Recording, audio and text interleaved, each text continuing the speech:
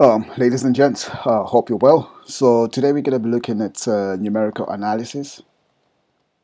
Okay, we're going to be finding roots of polynomials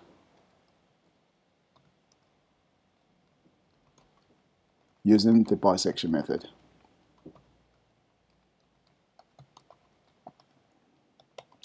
Right, cool. So on a side note, guys, I'd really appreciate it if you subscribe to my channel. So if you do like what you see, please do subscribe. I'll greatly appreciate that. Okay, cool. So let's get started. So with and then student and numerical analysis. Okay, right. So I've got functions. So f is my first function. So x cubed, right, plus x squared minus 2x and minus 2. So that's my first one. And then my g will be x squared minus 2x minus 2. Okay, so those are my functions. Right. So since we're going to be using the bisection method, so bisection, so f, my function, and my initial points, we will take the values of minus 2.5 to 2, and my tolerance is I'll go 1 over 100. Okay, right. So these are the initial points. Okay, this is the error tolerance of approximation.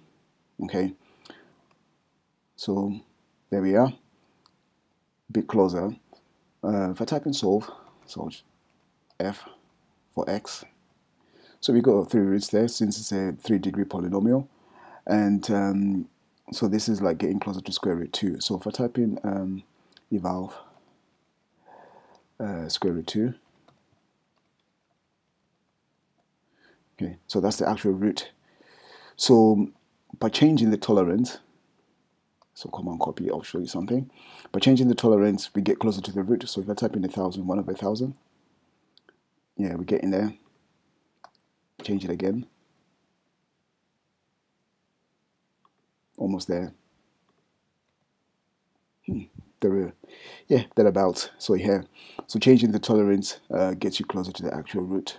Okay, so you might have to do a few more iterations and stuff here to get to the approximate root. Okay, so now I'll work on the second polynomial, so bisection. So bisection, and then x initial points will be minus 2 to 2, and then tolerance is equal to 1 over, I'll go for 1,000 this time. Okay, so solve g for x, right, so evalf, then g, oh sorry, 1 minus square root 2, square root 3, sorry. So that's the actual root. So copying that again, so command copy, and then paste that.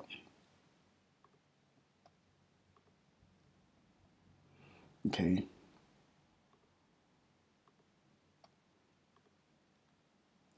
See, so like I said earlier on, so if you change the tolerance, you get closer and closer to the actual root. So it actually converges. So that's the advantage of the bisection method, because convergence is guaranteed. Okay, right. So if I use the roots method, so roots, so f and then x equals to minus 2 and 2,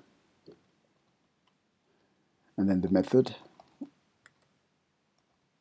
is equal to bisection.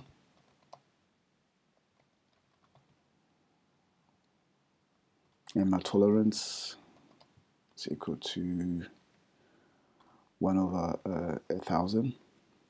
Then my output is equal to information. So that gives us the table. Okay. So that's the number of iterations that you got to do,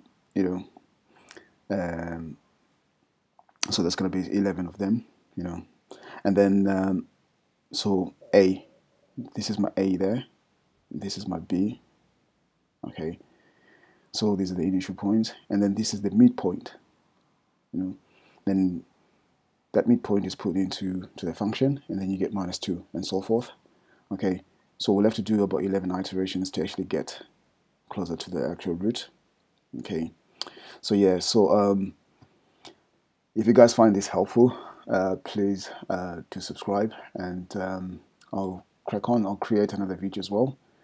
Okay, so thanks guys for watching, and have a lovely day. Okay, thank you, bye bye.